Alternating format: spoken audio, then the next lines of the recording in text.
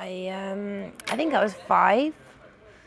I found my mum's sewing machine. The only time I've ever seen my mum use a sewing machine. And she taught me how to use it. My dad's mum, my grandmother, she's a textile artist, so I was always quite wildly inspired by her. And she taught me this free motion technique when I was about 10. I've used it within my work for a long time, but never quite this observational stitchery. Since I was quite young, I always knew I was a textile girl, like the word just sounded right. I just didn't know what I wanted to do yet and what art I wanted to do, so I needed more time to experiment. That's why I did this mixed media course, because I still had no idea if I was going to do 3-dimensional, 2-dimensional, textiles, ceramics, glass. I like the idea of it all. So I just needed to come and experiment. And this course was perfect for it. Could try lots of things.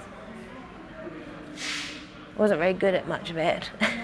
There's a lot of rules in like craft work and techniques, and I just never really followed them very well.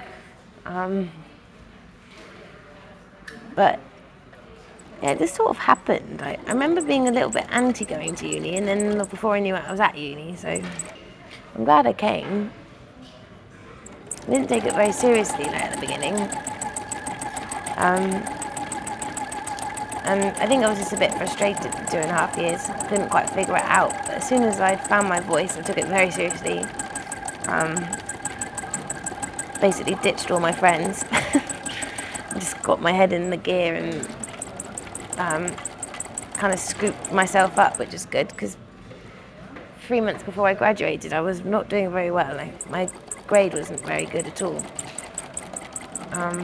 But in that kind of short space of time, I managed to figure it all out and get a first,